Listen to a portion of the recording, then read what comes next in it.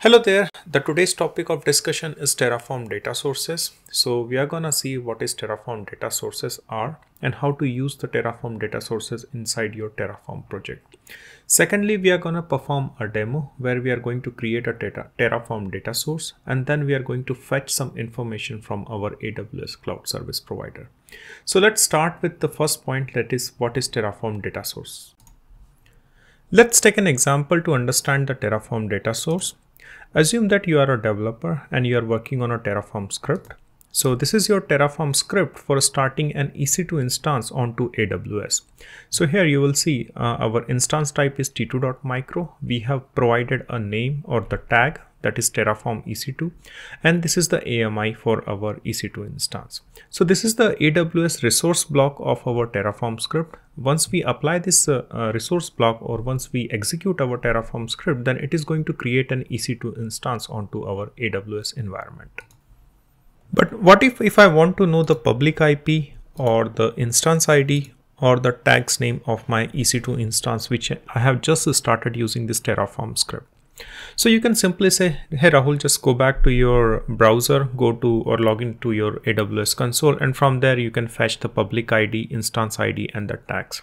That's one way of fetching the information. But what if I want to know these information only using the Terraform script? So here you can see this is the Terraform script for creating a resource of type EC2. So this is just an input instruction for AWS environment to create an EC2 instance using Terraform. But this input instruction doesn't return you back anything. So here you will see this is a simple input instruction. So if you want to get any information back from your AWS console or AWS environment, then you need to create a data sources. So that's why data sources are needed when you want to get back some information using the Terraform script. So here we have only created the resource, that's why we are not getting back any information. But if you create a data sources using Terraform, then you can get the information back in the form of public IP, instance ID, and the tags. A simple resource of AWS contains a lot of information attributes. These three are just an example, but if you create a data source, then you can get many information attributes back from your resource which you have created using Terraform. So now next thing which we are going to see the syntax of our Terraform data source and how to create the data source inside your Terraform script. All right, so this is the structure or the definition of our Terraform data sources. So here are two concepts. One is the data block and one is the output block. So data block refers to data sources and output block refers to the information which you will get it back from AWS environment and which we are going to print onto your console. So here, as you can see, I'm printing the public IP, but I'll get back to this output block later. Let's start with our data block. So here you can see I have used the resource as AWS instance. So what does it mean? Since we are working on AWS, so the data source which I want to create is of type AWS instance. Second, we need to provide the name of my data source. That's why I have given the name as my AWS instance. So this is just like you can change the name as per your choice. It is up to you. Second thing, we need to define the filter. But why do we need to define the filter? Assume that you are working on an AWS environment where you have created multiple number of an EC2 instances. So now you want to create a data source and you want some information back from your AWS environment, but you have a multiple number of EC2 instances. So which one to choose? So that's why we define a filter. So this filter will be applicable on a particular one EC2 instance. So that EC2 instance is like which has a tag name as Terraform EC2. So it will only pick that EC2 instance which has a tag name as a Terraform EC2. That's why we need to define the filter. And if you go back to the previous slide, then you can see this is the resource block where we have created an EC2 instance. And here we have defined the tag name. So if you look this tag name, then here we have defined Terraform EC2. So we just wanted to filter only this EC2 instance using this Terraform data source. And we want to discard every other EC2 instance. All right. Second, we need to define the dependency. But why do we need to define the dependency? All right. So in a single Terraform file, you will have like a resource block where you have created a AWS instance and EC2 example is the resource block name. So we need to find the information, or we need some information returned back of this EC2 instance. So we need to define the dependency of this resource block. So just keep in mind that the name of this resource block, that is AWS instance and EC2 example. So we are going to create that dependency in this depends on block. So here AWS instance dot EC2 underscore example, and which you can again verify over here, AWS instance EC2 underscore example. So that's the dependency we need to define into data source. That's because that is how data source going to know like how I can fetch the information of our EC2 instance or the particular EC2 instance. All right, now we have defined the data source. Second, this is the output block, and here this output block name, you can put any name of your choice, like fetched info from AWS. So I have kept this just simple, but you can change as per your need. Second, we need to define the value, like what kind of information you want it back. So I want to get back public IP, but how to define that public IP attribute over here so that it can be printed onto console. So first of all, you need to use the keyword data that comes from here, data source.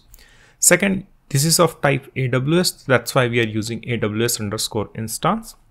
Third, what's the instance? So that's the instance which we have created over here in the data source, that is my AWS instance. Sorry, I just clicked it.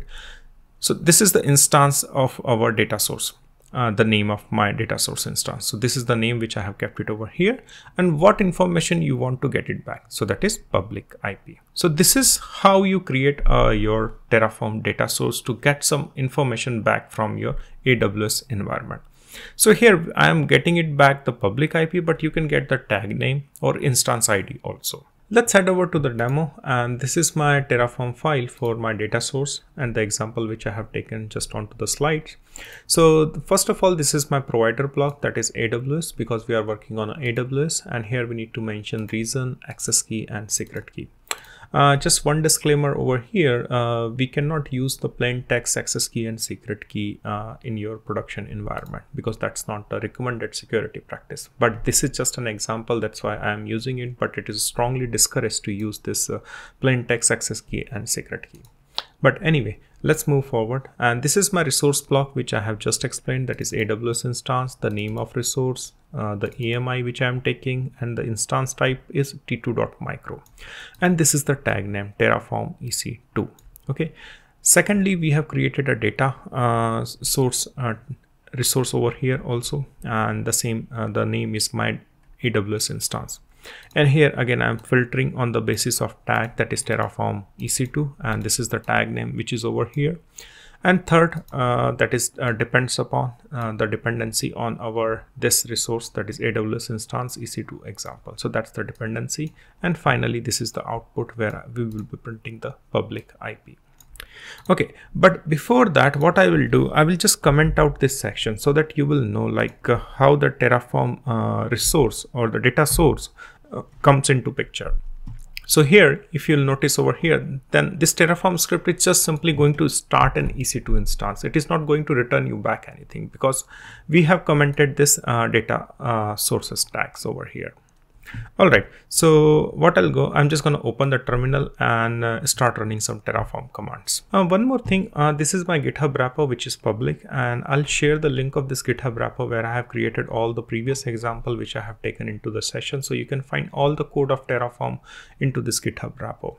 And also along with that, I have prepared this guide on my blog, that is jhook.com, where you will find all the instruction and the same code which I have used into the current demo. So feel free to use both the GitHub link as well as this guide. All right, now we have commented out our data source section, this one, and we are only going to create an EC2 instance, so which you can see over here.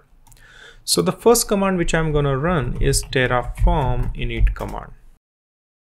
All right, so now our terraform init command has executed successfully. I'll clear the screen. The second command I'm going to run is terraform plan command. And here you can see it is saying plan to add one. So it is going to create a one resource, but it has not created yet. All right, so the final command for actual creation of a resource or the EC2 instance, the command is terraform apply. Hit enter. Type yes.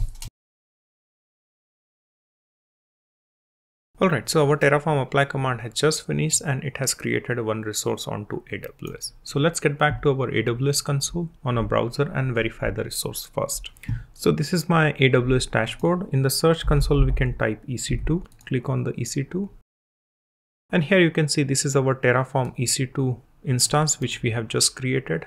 And if you click on the instance ID, then you can get to know all the details about your Terraform EC2 instance. So here, this is the public IP 370.199.241.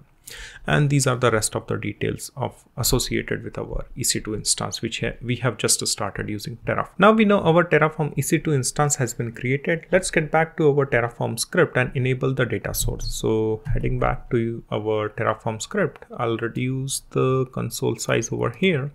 And this is my data source block. So I'm just gonna uncomment this block so that I can execute this Terraform data sources. So now I'll save the Terraform file, and now you can see we have the resource block where we have previously started the EC2 instance, and now we have the data source. So it should return you back with the public IP address. And as you know that Terraform, once if we are going to change the same Terraform file, then it is not going to start again an EC2 instance, but instead it is going to take the new change which you have done into Terraform file. So we have done the new changes, that is data sources. So this is the block which we have added. So what I'll do, I'll just increase the terminal size. I'll clear the terminal over here, and I'm just gonna run the command terraform apply again and hit enter.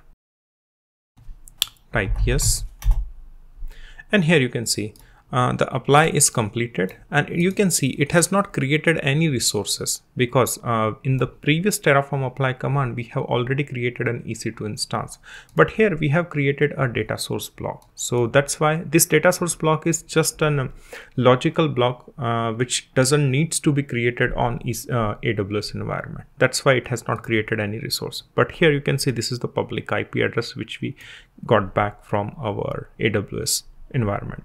So this is the public IP which I got back of my EC2 instance, and if you go back to our EC2 instance detail, this is the same IP address 370.199 and 241, and yeah, here it is. This is the same IP address which I got back. So this is how you can use the Terraform data sources inside your Terraform file or Terraform script to get some information back from your AWS or any other cloud environment provider such as Google Cloud or Azure. So here I'm just getting the public IP, but instead you can get the tag name, private IP, subnet, and any other details associated with your Terraform or the AWS resources. So with that, we conclude today's short session on how to use Terraform data sources inside your Terraform script or Terraform project. If you have any feedback or a comment on today's session, then please put down into the comment section. And if you really like this video, then please hit the like button. That will really help. If you are interested into the similar content on DevOps, Terraform, Helm chart, Kubernetes, then keep on following this channel where I keep on uploading the similar content on a weekly basis. And yeah, feel free to share your thoughts, and if you have any doubts or error, then also those are welcome into the comment section. So see you into the next session of Terraform or DevOps. Till then, bye bye and take care.